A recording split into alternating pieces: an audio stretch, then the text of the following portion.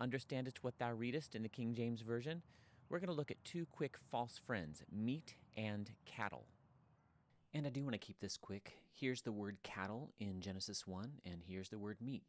These are the first instances of these two words in the King James Version. Let's talk about them. You know, there are not a few people out there who scoff at the idea that the King James is hard to read. They recognize that the King James doesn't talk like we do, but they think our English is just degraded compared to Elizabethan English, and they think contemporary readers ought to be able to figure out what the King James is saying by looking at contexts such as these. And actually, they have a point. If you read very carefully, if you are a very perceptive reader, you're aware of the idea that language can change over time, then you might see something in both of these uses right in Genesis 1. That indicates step one in our process for discovering false friends, noticing a contextual conflict. In this case, God said, "Let us make man in our image, let them have dominion over the fish of the sea, over the fowl of the air, and over the cattle, and over all the earth, and over every creeping thing that creepeth upon the earth." The thing that you might notice is that it seems kind of odd for God to be speaking so generally in the rest of this passage, but then choose one animal, cows, to mention here. Well, then maybe cattle meant more than cows. In fact, it did. It meant livestock back in that time, as we will see. Likewise with meat, you might notice a contextual conflict here. By the way, this is the King James on the right and the ESV on the left in Logos Bible software on my iPad. Here, to every beast of the earth, to every fowl of the air, and to everything that creepeth upon the earth, wherein there is life, God has given every green herb for meat. He isn't talking about veggie burgers. Meat here just means food. Again, a contextual conflict might indicate to you that there's something else going on here. This is not the way we use those words. Ezekiel 34 talks about flocks of cattle. That's another way that you might discover that cattle is another contextual conflict you might use to discern that cattle doesn't mean now what it used to mean. So yes, a diligent and careful reader might notice these things. There are other contexts, however, in the New Testament and the Old Testament where even good readers of the King James will get tripped up, I think, by this difficulty, which I would call unnecessary. For example, and I'm kind of embarrassed to say this, Numbers 7:13 and many other passages talk about something that the King James Version calls a meat offering. Look at it. After the shekel of the sanctuary, both of them were full of fine flour mingled with oil for a meat offering. This verse and others like it I read for years, and I'm sorry, but I pictured country fried steak. Without really thinking about it, I thought, well, when you mingle fine flour with oil in your meat offering, you get sort of a breaded meat. But meat in 1611 wasn't the flesh of animals. It was fine flour mingled with oil for a meat offering. That's all the meat offering consisted in, fine flour mingled with oil. It was actually an extremely abrasive King James-only preacher on YouTube who taught this to me, and I just had to laugh. I've been at this false friends thing for a good while now, and new ones hit me all the time. I don't care where I learned them from. This man mocked, I mean roasted, all the alleged idiots and fools, those are his words, who didn't notice this. Well, I must be an idiot and a fool. Step one of noticing a false friend is noticing it through contextual conflict or checking of other translations. And in fact, if you just go back to Genesis 1 and look at the way the ESV translates these two words, I'll put them back in the same place they were. The ESV has for cattle, livestock. Okay, that's a more general word. And then instead of meat at the end of the chapter, it has food. So either way, if you're a really sharp reader or if you're checking other translations, you might notice that something funny is going on here with the English of the words cattle and meat. So our next step is to look up the underlying Hebrew, in this case, words. Sure enough, the underlying Hebrew word for cattle in the Hebrew and Aramaic lexicon of the Old Testament, a responsible lexicon, is animals in general, or beasts, or domestic animals / cattle. I've never referred to cattle as in my English as anything but cows. Maybe there are people in the business who do so, I don't know. Then the word meat, if we look that one up, in the same responsible lexicon, we get food or nourishment. So sure enough, we've almost got enough now already to conclude that there's a false friend. We've still got to check some more. We'll check some contemporary dictionaries and the Oxford English Dictionary. But I also want us to turn over to the New Testament. I'm going to go to a passage of Scripture that has meant so much to me throughout my life. Here is Matthew 6:25, part of the Sermon on the Mount. I'm going to highlight that so I can easily find it later. He says, "Is not the life more than meat, and the body than raiment?" The Greek word trophe means, according to Bauer, Donker, Arndt, Gingrich, a responsible lexicon, nourishment or food. Again, just like Hebrew, a word that is specific in our English must have been more general in King James English. I highly doubt that the King James translators made a mistake here.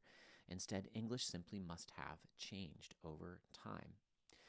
Now, in passages like this one, where you don't really have much contextual hint that you're talking about something other than the flesh of animals, I think we need to remember what C.S. Lewis said about the dangerous sense. He said, "The dominant sense of any word lies uppermost in our minds. Wherever we meet the word, our natural impulse will be to give it that sense." And that is definitely what I've done over the years as I read the Sermon on the Mount in the King James Version.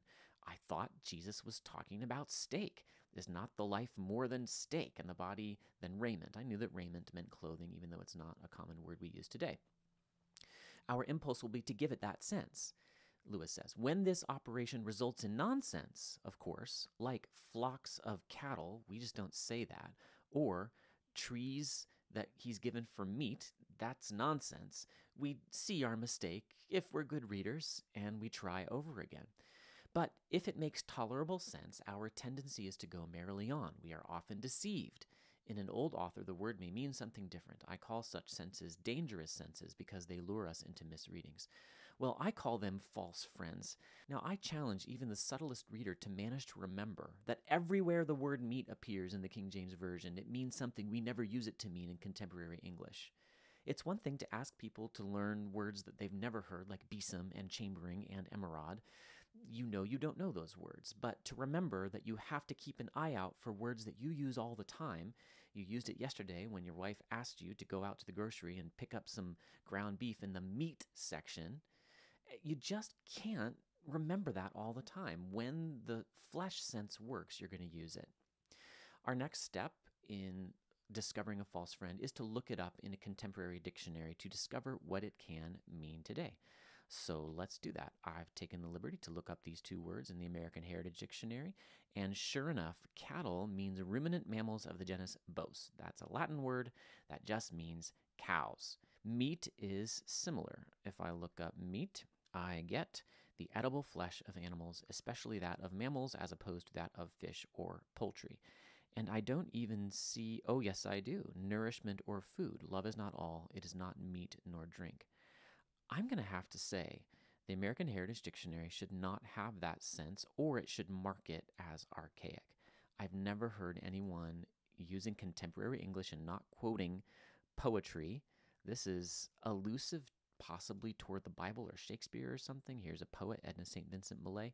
I've never heard anyone use this word this way. Now, our next step is to look up the English words in the Oxford English Dictionary. This is the culminating step because the OED gives us the whole history of the word. And sure enough, right at the beginning, I'm seeing this word obsolete. But that is not our sense. Property, article of property, chattel, that's not what Genesis 1 is talking about. So let's keep on going down. Sense 2 is as an individual singular. Maybe we're in the wrong sense of cattle? No, apparently not. Apparently cattle and chattel are related. Sense 3, goods and cattle. No, that's not the sense. Here we go. The second major division of sense is livestock, a collective term for live animals held as property or reared to serve as food. The application of the term has varied greatly according to the circumstances of time and place and has included camels, horses, asses, mules, oxen, cows, calves, sheep, lambs, goats, swine, etc. That's exactly the way the King James Version uses the word. The tendency in recent times has been to restrict the term to the bovine genus, in other words, cows. But the wider meaning is still found locally and in many combinations. Aha, I've got confirmation that this is a false friend. In my English anyway, in my locale, in my region, In America, United States of America, I've never heard anyone use the word cattle to refer to anything other than cows. We've determined we do have a false friend. Now, when it comes to the word meat, let's look up that one. The OED says that the history goes all the way back to, wow, early times, circa 1175 and earlier, back into Old English, basically. And it has senses relating to food generally. That's exactly what I'm looking for. And now it is archaic and regional for someone to speak of food as nourishment for people and fodder for animals, especially solid food, as opposed to drink. This is not the sense that I take it in, which is the flesh of animals. Let's keep looking for that. I don't see that sense yet. Aha, senses relating specifically to flesh, the flesh of animals used as food. We definitely have false friends with cattle and with meat. They're not super hard ones, but I think I'm a good and careful reader of the King James Version, and I didn't realize I was being tripped up by these things. In some places I did, and in other places I didn't. Now I know when I see them in the future to look out for them. Now hopefully thou understandest what thou readest in the King James Version a little better.